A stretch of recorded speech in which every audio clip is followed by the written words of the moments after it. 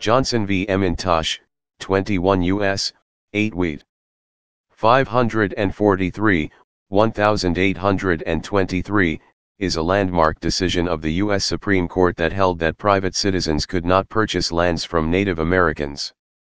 As the facts were recited by Chief Justice John Marshall, the successor in interest to a private purchase from the Piankeshaw attempted to maintain an action of ejectment against the holder of a federal land patent. The case is one of the most influential and well-known decisions of the Marshall Court, a fixture of the first-year curriculum in nearly all U.S. law schools.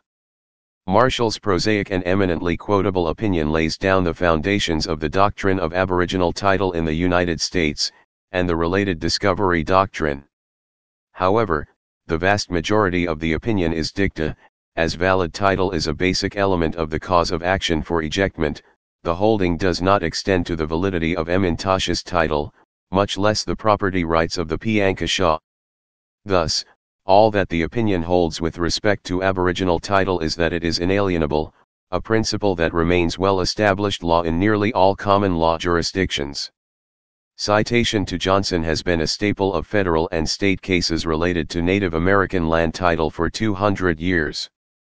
Like Johnson, nearly all of those cases involve land disputes between two non-native parties, typically one with a chain of title tracing to a federal or state government and the other with a chain of title predating U.S. sovereignty.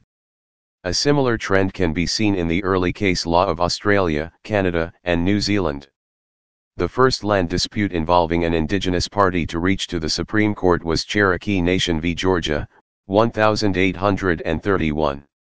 Background: Thomas Johnson, one of the first Supreme Court justices, bought land from Piankeshaw Native American tribes in 1773 and 1775. The plaintiffs were lessees of Thomas Johnson's descendants, who had inherited the land. The defendant, William McIntosh, pronounced Macintosh, subsequently obtained a land patent, according to the facts as Marshall accepted them, to this same land from the United States federal government. In fact, the two parcels did not overlap at all. Further, there is evidence that the parties were aware the tracts did not overlap and purposely misrepresented the facts to the court to obtain a ruling. Prior history: the plaintiffs brought an action for ejectment against McIntosh in the United States District for the District of Illinois, contending that their chain of title was superior by virtue of Johnson's purchases. The district court dismissed the claim on the grounds that the Piankeshaw were not able to convey the land. Opinion: Marshall, writing for a unanimous court, affirmed the dismissal. Marshall begins with a lengthy discussion of history of the European discovery of the Americas and the legal foundations of the American colonies. In particular, Marshall focuses on the manner in which each European power acquired land from the indigenous occupants. Synthesizing the law of nations, Marshall traces the outlines of the discovery doctrine, namely, that a European power gains radical title, also known as sovereignty, to the land it discovers. As a corollary, the discovering power gains the exclusive right to extinguish the right of occupancy of the indigenous occupants, which otherwise survived the assumption of sovereignty. Marshall further opined that when they declared independence from Great Britain, the United States government inherited the British right of preemption over Native American lands. The legal result is that the only Native American conveyances of land which can create valid title are sales of land to the federal government. Legacy: law and economics.